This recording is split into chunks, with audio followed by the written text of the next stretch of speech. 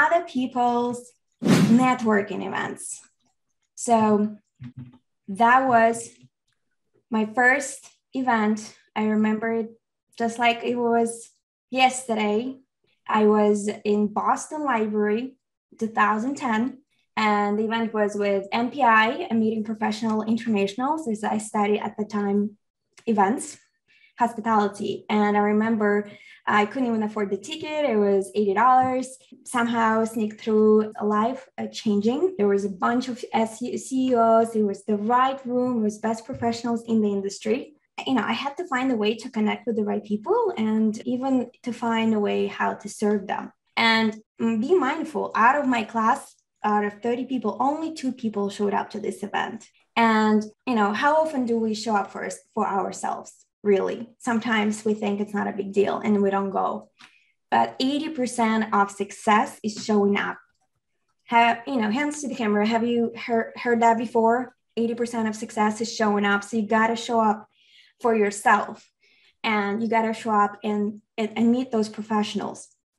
So what happened to me, I met the woman, a director at the time of a Newport Yachting Center. Some of you are from Rhode Island. I got an internship from my first ever networking event. Why? Because I was open-minded, because I talked to the right person. Against all the odds, I showed up. When someone gave me a business card of that woman, it felt like someone gave me $1,000 at that time.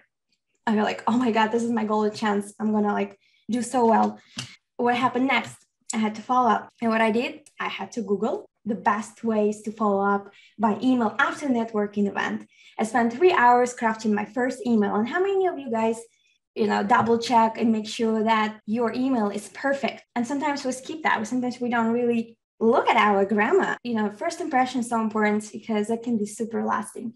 So I Googled for 3 hours and I crafted the email. I got it. That was an epiphany for me. I showed up to the room of other people's, work. They just put it together for me. And I showed up and I made sure I followed up, professional email.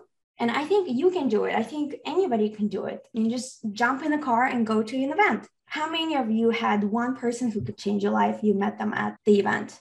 Have you had that before? You met one partner that altered the way of your career, or you got that dream job, or you got that amazing advice. Just one person could make the whole difference. Fast forward, I switched to real estate. And I remember my first real estate event. I felt like I'm a fish without a water because I didn't know what to do and what to say. It was actually Black Diamond in Worcester, Massachusetts in 2015. It was crazy, but right then I got offered the chance to bird dog. You guys familiar with this term, bird dog? So I was able to actually help someone to look for deals. And I was connected to this person. You guys know this person, Nick Arlott. Nick Arlott, who used to run Black Diamond, Mitch Walter. You guys know this guy.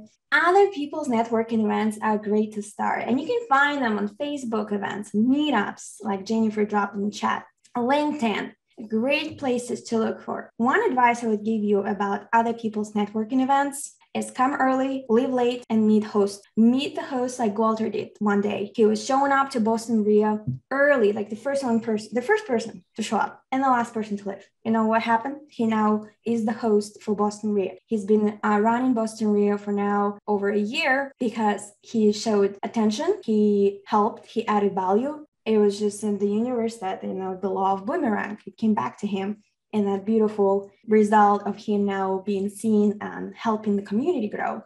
And while at the event, listen to other people, ask the question, what is your story? It's the most favorite topic of each person to talk about themselves. So what about you? Tell me your story. And you're not asking, what do you do for business? You're really asking what's your business? What do you do? It's like, what's your story? Let them decide what they want to share with you. Maybe they don't want to talk about the business. They want to talk about how they got here. Oh, my friend just invited me, or I was blown away by the marketing and I needed to be here. And what I do is this is to finish off this particular subject of other people's events. Now, imagine you collected a bunch of cards. What do you do? Like, what do you do with this card? Do you throw them away? Do you type each person's name into your spreadsheet? Email them like, okay. So here's a couple of tips how to do it. When you take a card, make sure on the back of the card, you make a little note. A little note, carry a pen, like bold, red jacket, I don't know, Fall River, weird glasses, nice suit, blue shirt, anything that you can memorize yourself with that person, because it helps you tremendously. When no one else emails that person, but you do, and you say like, it was nice meeting you. I know you're from Fall River, where do you do?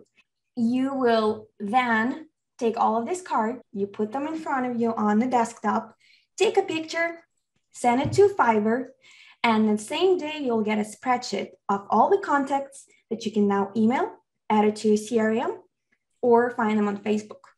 Leverage. Don't sit there and type one by one. That's a waste of your time.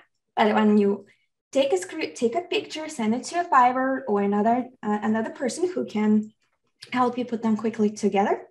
This is going to save you time, and this is automation.